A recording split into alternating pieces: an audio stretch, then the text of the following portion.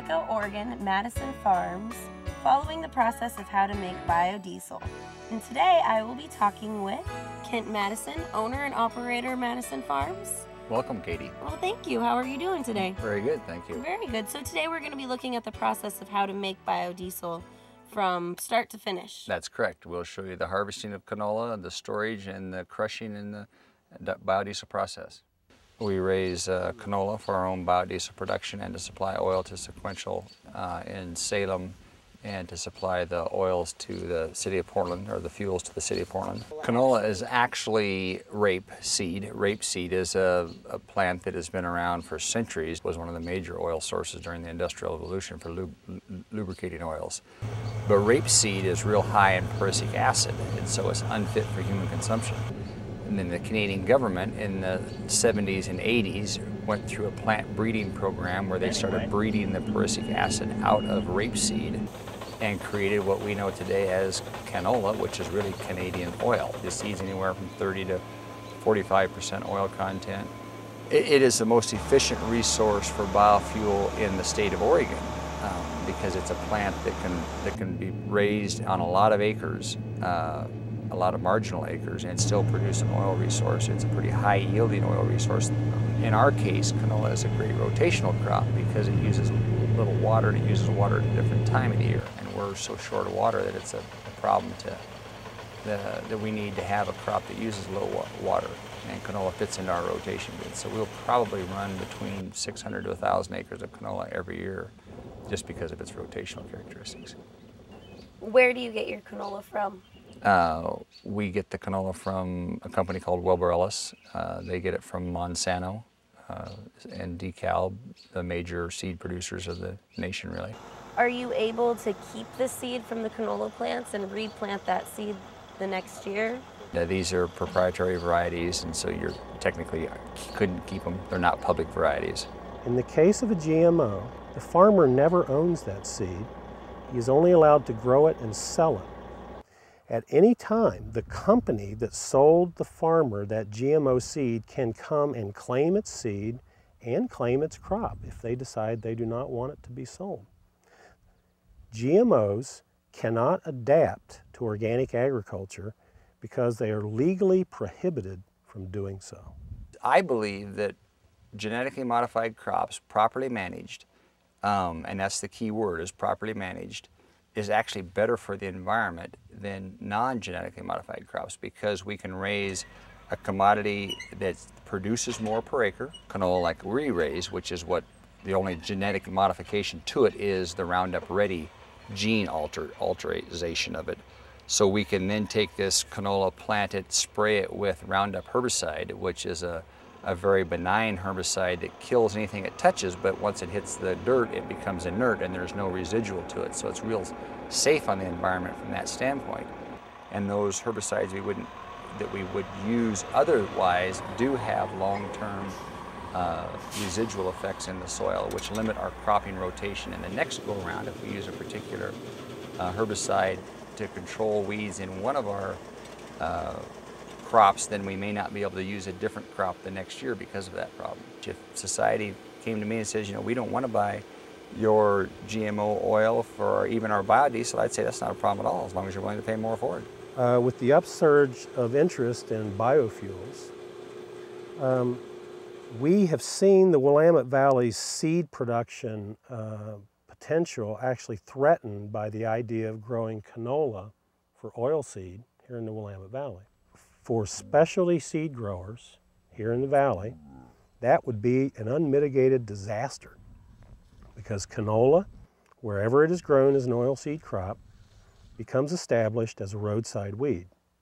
This has happened everywhere it's been grown. Canola cross-pollinates with many of the plant varieties that are grown here in the valley.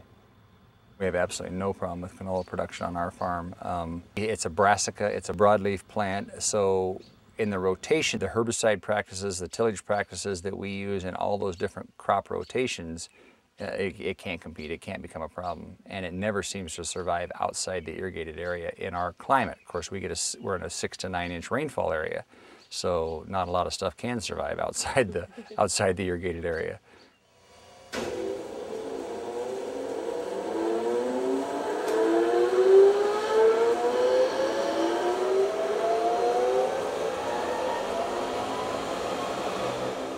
the biodiesel plant takes that stored seed and runs it through the crushers. We squeeze the oil out of the seed. The seed's anywhere from 30 to 45% oil content, and we run it through those crushers, which squeezes the oil out of the seed, leaving high-valued canola meal left over for livestock production. And that is really what we would consider in our industry extra virgin canola oil, because it's been cold crushed, no heat process associated with it other than the natural heat of the crushers. Then the oil comes out of the crushers, goes through the centrifuge, which separates the solids from the oil. That oil is then stored and sold to SeQuential or manufactured into biodiesel in our own facility. But the big bottom line picture is, if it's a profitable enterprise for us. You know, we're a for-profit entity and proud to be that way.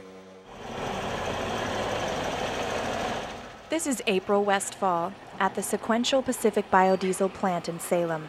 The truck you see pulling in is delivering the raw canola oil from Madison Farms to be processed into biodiesel.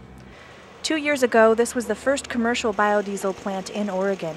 It produces 1 million gallons of biodiesel per year, but that's about to change. In July, singer-songwriter Willie Nelson paid a visit to break ground on a new 5 million gallon facility to meet the growing demand. Willie is a strong supporter of biodiesel and has his own plant in Texas called BioWillie. Willie is an investor in the project together with Pacific Biodiesel based in Hawaii.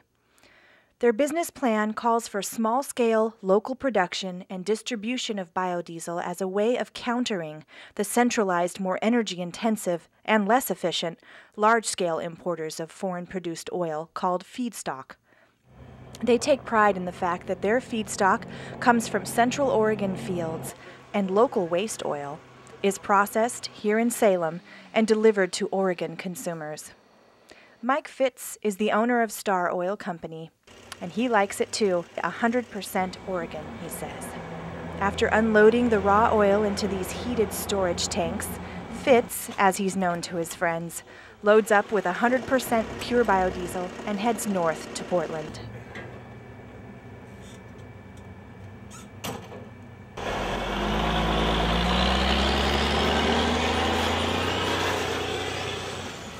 At Star Oil Company in Northeast Portland, the biodiesel from SeQuential is stored and blended for sale to local retailers.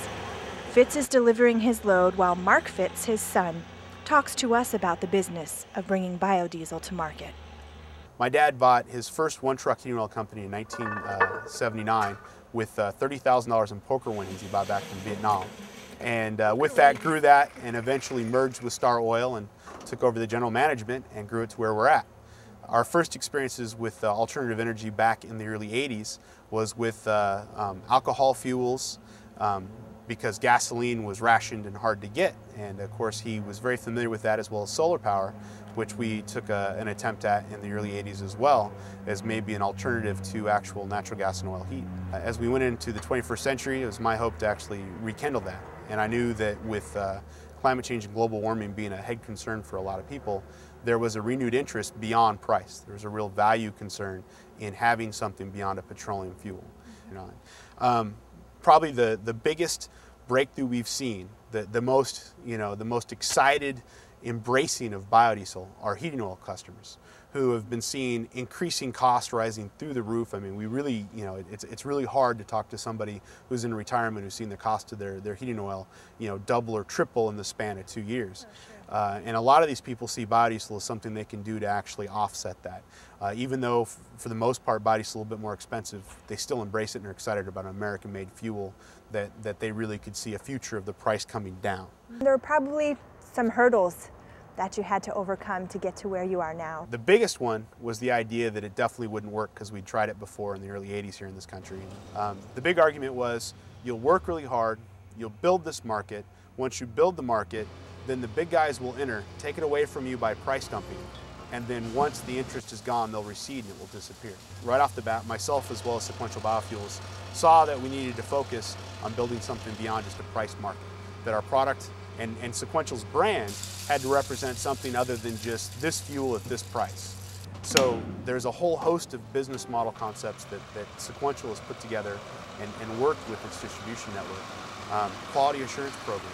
sourcing of where the feedstock's coming from, as well as building relationships to make sure that as they grow, it comes from Oregon farmers and regional producers of crops. And we have quite a few retail locations in the area. In fact, Portland's the largest retail market for B99 in the United States. No kidding. No kidding. So tell me a little bit about the future. What do you envision with biofuels? We're making very strong efforts to actually begin to segment our product to where we have what we call an Oregon Fair Trade product, to where you can track that it came from Oregon, it came from farmers who grew it in certain practices, and therefore it's a higher value, product that someone who wants to buy that would be able to see it at the pump. Beyond that, the hope would be to go to organic as well, because you have many farms that will be growing canola in rotation that are already certified organic. They can't switch. So therefore, you should be able to pay them for their actual diligence and differentiate that product based on that. I'm willing to pay more because I want to be part of the solution and not the problem, as much as I can be. That's right. Which isn't 100%, but I'm trying to do your part. Do my part, and especially for my students, to kind of walk my talk a little bit. I think it's a piece of the puzzle. It's by no means going to solve all of our problems, but I think it's certainly, agriculturally speaking, I think it'll work. It works really well on farms. We use it because I feel like it's a good idea to support anything that's more of a renewable. What does Papa make at Christian's house? Biodiesel. That's right. I'm April Westfall with Sustainable Today, bringing you the tools to be more sustainable today.